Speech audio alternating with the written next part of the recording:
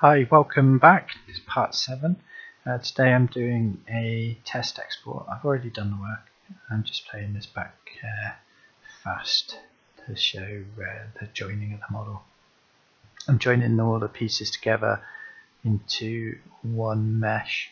I'm not bothering with the wheels or any of the other bits, and it's just the simple body shell shape. And the glass. Doing those as two textures. I can do one UV unwrap for both and apply save the UV as a texture, and then I can use that created UV map as a texture on that by loading it back in as a texture file. I'm just creating a metal texture here, but I don't use it. It's a complete waste of time. I will use that later on though, once I do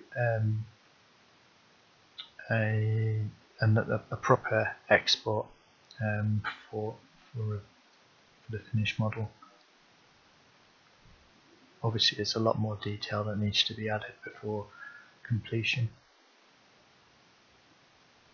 Just saving the UVs off here.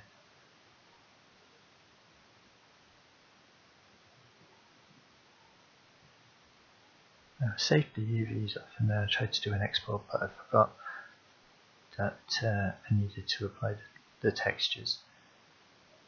So apply them here. Whenever you're ready to export, make sure you save very often.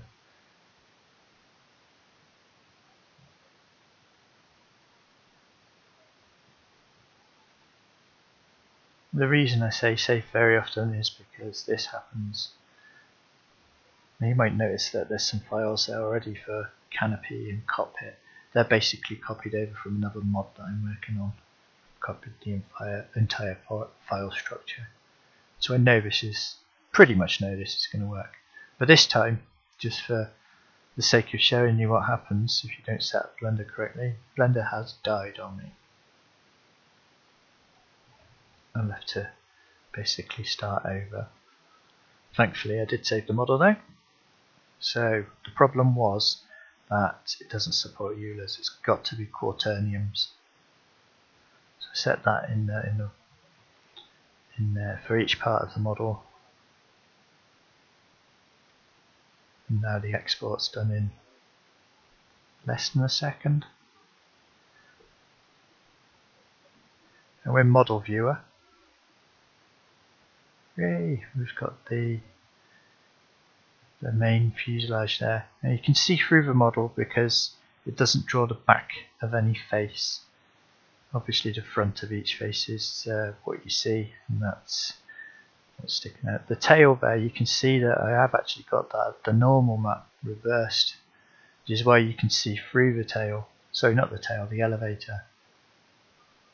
You can see the back face of the elevator. Simple fix to fix that. Simple. 2 buttons. 2 clicks, sorry. Oh, as a poly count, you can see I got about 27,000. Sorry, not poly count, but triangle count.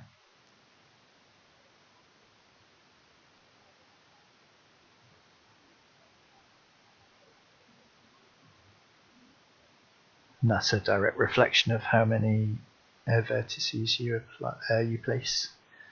If I compare that to the F14 by Heat Blur,